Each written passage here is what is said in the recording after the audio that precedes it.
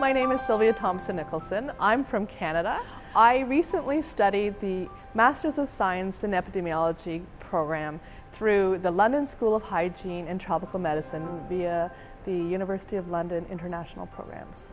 I chose to study through the University of London International Programs because it was highly recommended by one of my work colleagues because it provides a good, solid foundation in epidemiology, and the school is world-renowned. The program allowed me the flexibility to study at home with a young family and with a career.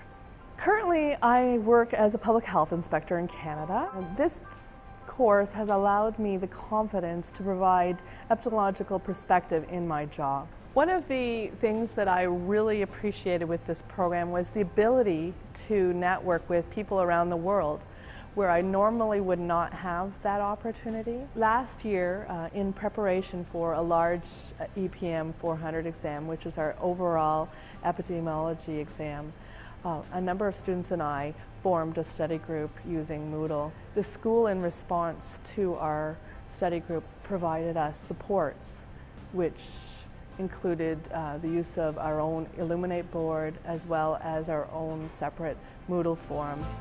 This provided us the opportunity to work together as a team and prepare for that daunting exam.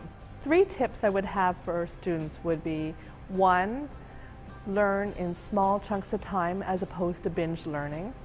2, review the information often.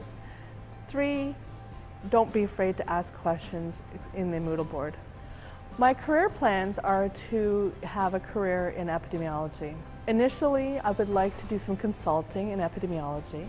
My long-term goal is to become an epidemiologist with the Public Health Agency of Canada. Without my master's, I would not have been able to do this. I'm proud to be part of the alumni of the London School of Hygiene and Tropical Medicine.